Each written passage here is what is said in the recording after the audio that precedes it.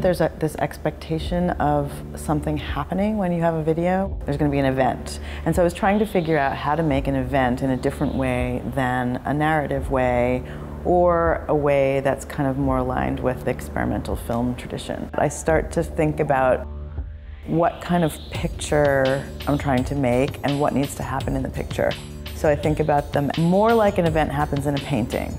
So I think that there's this physical kind of event that you can see in a painting even though it's frozen, as opposed to the way an event happens in a narrative film, which is based on some sort of sequential linear story.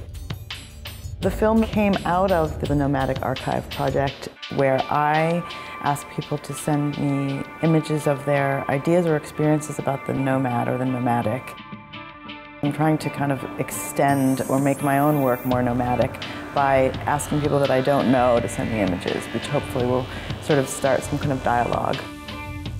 In the contemporary world, I think there are a lot of different forms of the nomad. So there's this traditional form, which is present in the film, but there's also kind of business travel or nomadism due to natural disasters. There's all kinds of ways in which people and things are moving, and the transformations that occur through the movement of people and things is sort of what I'm interested in. I think there's also something really desirable about things not being entirely fixed and permanent. So I think there's a paradox with the condition of being precarious. It's something that I feel like a lot of people experience, and I sort of hope that people can relate to it in that way. Well, the way I make films is, it's really important for me that they come across as being really physical experiences for the person who looks at them.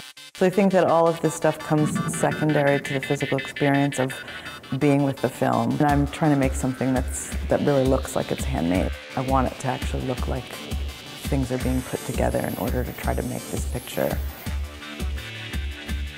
I think that we experience the world through fragments quite often.